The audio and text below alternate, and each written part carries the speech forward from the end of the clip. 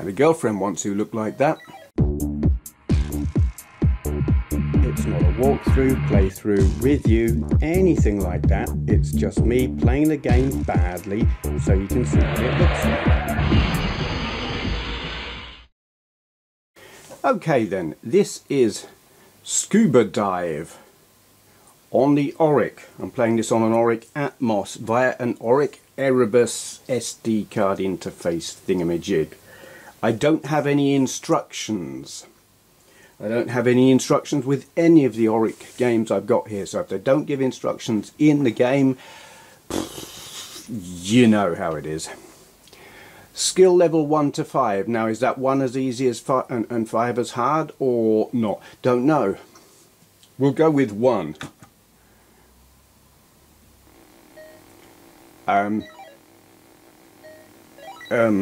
Controls? I don't know.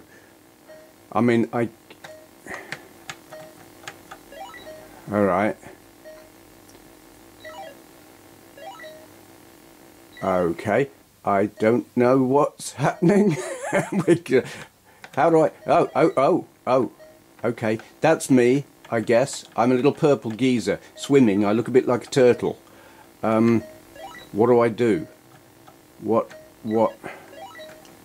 Don't get eaten. Oh, God.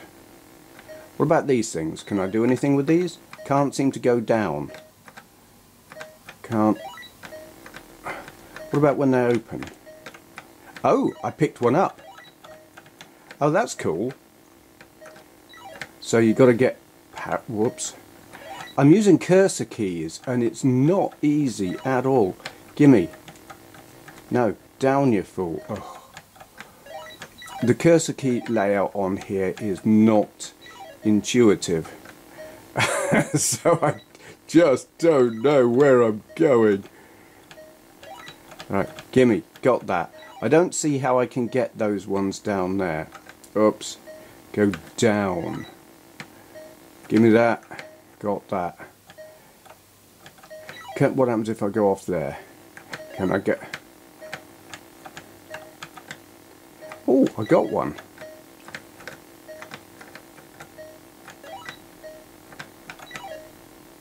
It's like he's hammering. Have I got an oxygen bar? Yes, I have. Okay. Come here. Oh.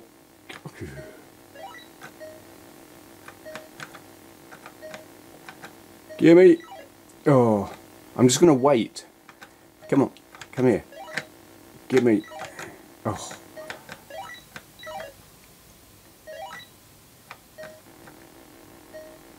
Come on. Open up. Give me. Ah. Whatever. Alright. We'll go. I mean, there appears to be somewhere to go here. So we'll just go down here and see. Oh, God. Oh, bollocks. I got killed by a big red monster. I had a girlfriend once who looked like that. Let's get off the boat. Can we get off the boat? We can't get off the boat. Oh, where am I? There I am. Oh, balls. Do you know, I like this. This is the kind of 8-bit gaming, 8-bit computer gaming that oh, nasty. How are you meant to get off the boat with that there? Okay, it's moved a bit. And if I get off the boat, who's going to drive the thing? It's going to drift away. Let me out.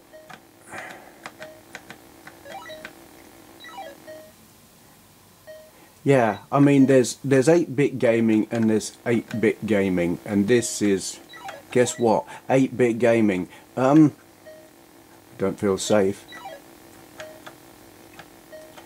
You know, you get some 8-bit computer games that try to mimic arcade games that they're just not capable of doing, and oh, bollocks, and so they're not good. This is doing its own thing. It's playing a game that is within the capabilities of the hardware, and that, to my mind, makes it a good game. It's primitive, it's very basic. I don't think it's written in BASIC, but It's fun. It's got a level of challenge that is partly down to game design and partly down to the limitations of the control using the keyboard with the cursor keys that are just... I imagine if you started your gaming on an Oric Atmos and these were the only controls you'd ever used, you'd be just fine. But we're spoiled in this day and age with ergonomically designed joypads that are intuitive and you just don't have to think about playing on here. You got to think about it, so it adds a level of difficulty and challenge, and it makes for a fun game. Anyway, I'm not going to play anymore because I want to record a batch. So yeah, Scuba Diver or something on the Oric Atmos. Thank you for watching. Okay, today's question for Q&A is from Hooked on Classics, Simone, link to her channel down there. She asks, for Q&A, how do you feel about handheld gaming going from the original Game Boy, Game Gear, Atari Lynx and the like to pretty much non-existent apart from mobile phones and Nintendo Switch hybrid console? Good question.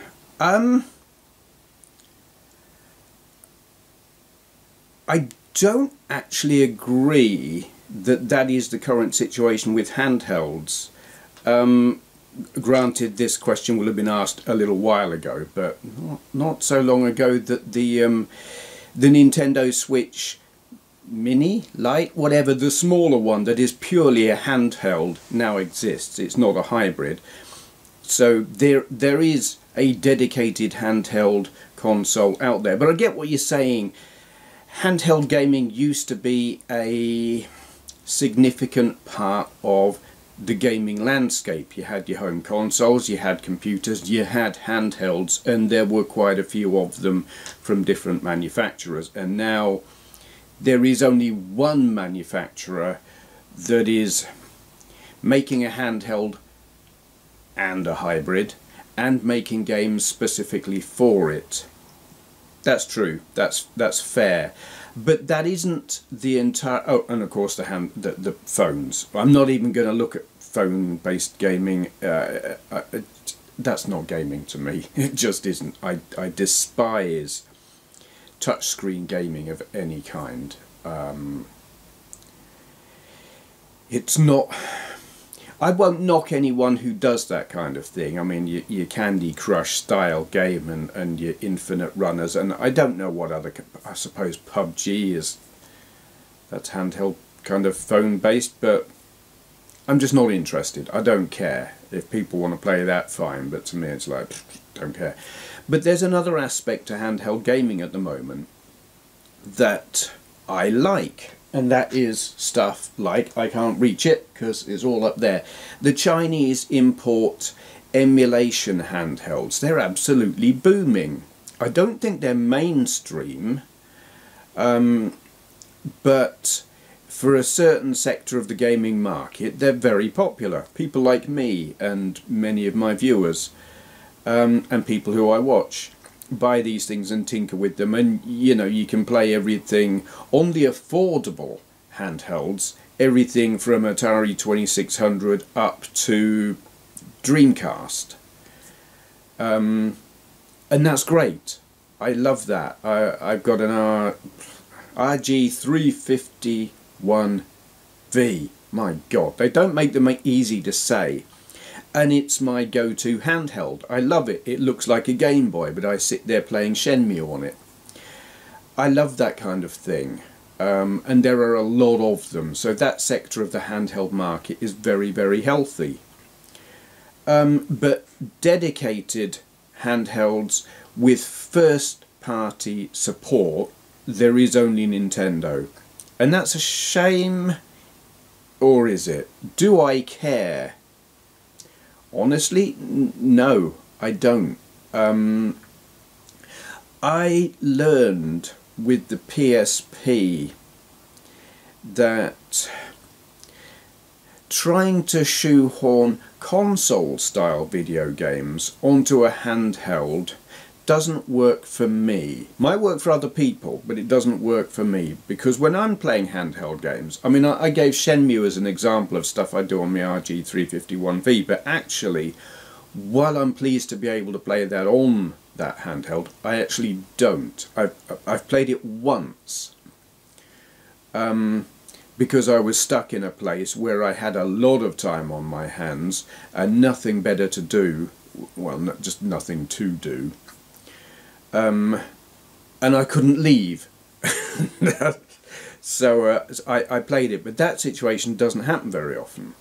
Mostly if I'm handheld gaming, I want something quick and snappy and like a 10-minute play, 15 minutes, 20 tops.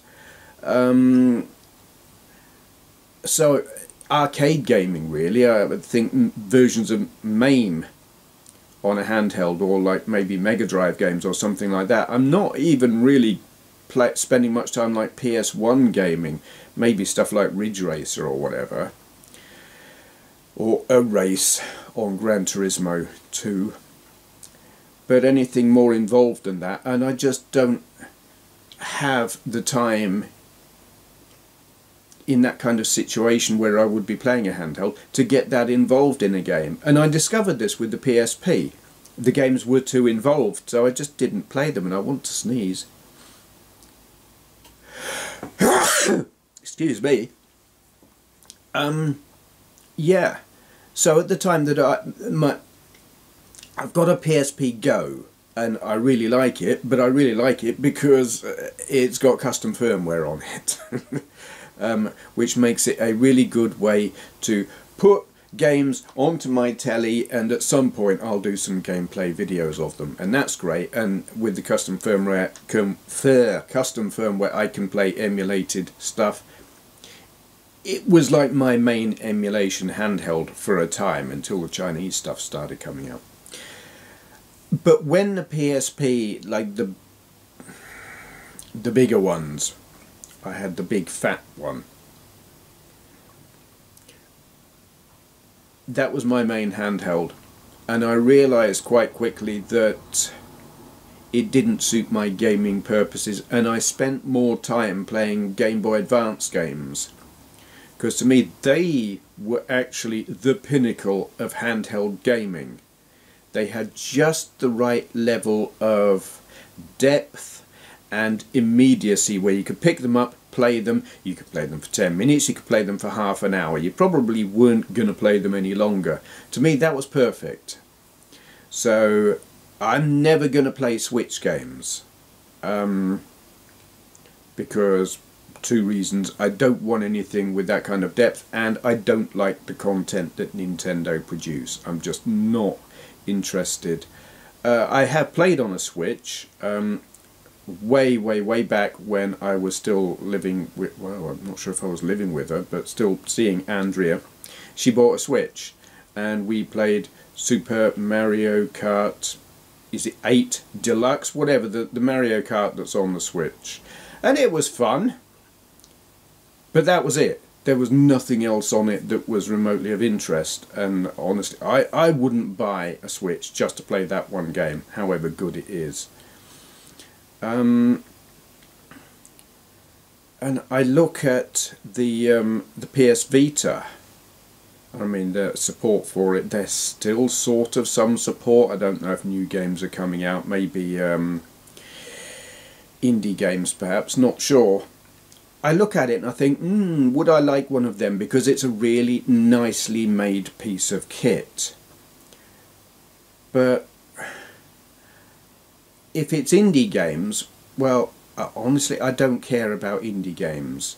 They don't use the hardware to the full capacity, so it's like, to play that kind of game, well, I could just play retro games on something a lot simpler and cheaper. I'm not really interested in hacking it to run homebrew or emulators, because Chinese hardware again. And I'm not interested in Vita games and playing them on the go, because the whole depth thing, that kind of game doesn't work for me on a handheld, in that kind of situation where I would play a handheld. And The only other place or way I'm going to have the time to play a game with that kind of depth on a handheld is if I'm at home. But if I'm at home, why am I going to play on a handheld? Because I've got a PS4 and a PS3 and a PS2 and a whole ton of other stuff that will play that kind of game and look better. No, and there's one other thing as well. Why I'm not inclined to spend a lot of time playing handheld games, and why only games where it's a quick play work for me. And my eyesight is shot. It is bad. I've got to wear glasses all the time, and if I'm focusing on something there, it doesn't matter. I can't focus effectively without straining my eyes. I've got these glasses. These are my reading glasses, which are set to focus about 2 feet at arm's length. And I don't play my handhelds at arm's length. It's just silly. I've got these glasses, which are my main glasses for like day-to-day doing stuff, driving, whatever, and they're bifocal, so I can read about that. You can't see about that distance, which is okay for a handheld, but it means I'm sitting there like that, and that's bloody uncomfortable.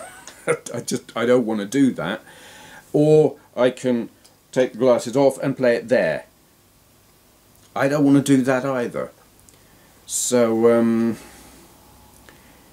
handheld gaming, if I play it for more than like 10-15 minutes, it gives me eye strain, and that gives me a headache. So there are for me, several factors. Let's not say too many. There are several factors that cause me to not give a damn that handheld gaming has changed to the extent that the only first-party manufacturer of hardware and software is Nintendo, and they're doing something that I don't care about anyway. Don't care, not concerned.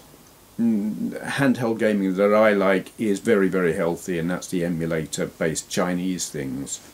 I think they're great. They suit me perfectly. Obviously, I know this is just me. This is just my opinion, my preferences, based on my own circumstances and physical decrepitude. And for other people, I think youngsters won't know any different. Some people my age will feel the same way as me about it. Maybe their eyes will be knackered and they haven't got the time. I don't know how many other people will care. Maybe a lot. Maybe not. I don't know. I'm less of a purist about gaming and the various types of gaming than I used to be. These days it's like time is precious, and I haven't got enough of it to worry about stuff like that.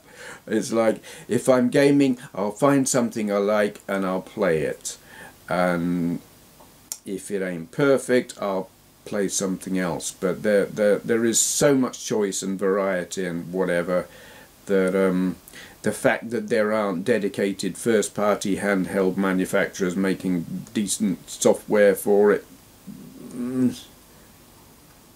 just don't care. Yeah. Okay, I'm going to shut up waffling now. Anyone else who's got a question they would like answering in a video like this, leave your question in the comments below and begin with full Q&A, so I know not to just answer in the comments. And thank you for watching. It says here Benway offers his thanks to those who subscribe to his Patreon account thing. Is that what he needs?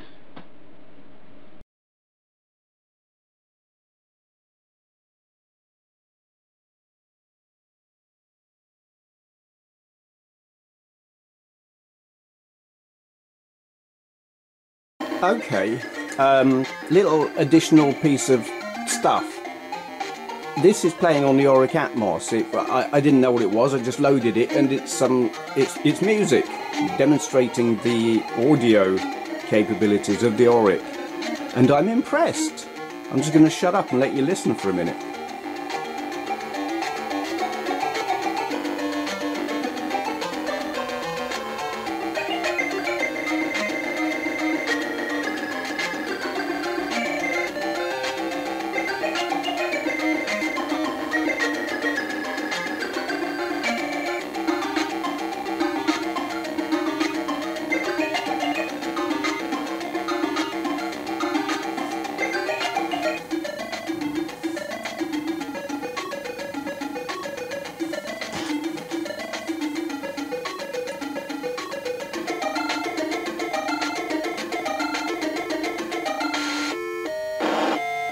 The hell?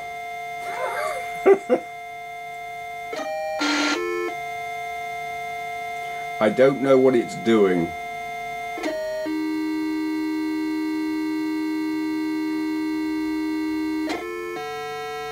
Maybe it's just being arty. Anyway, we'll stop there. Thank you for watching and listening. I was doing something else.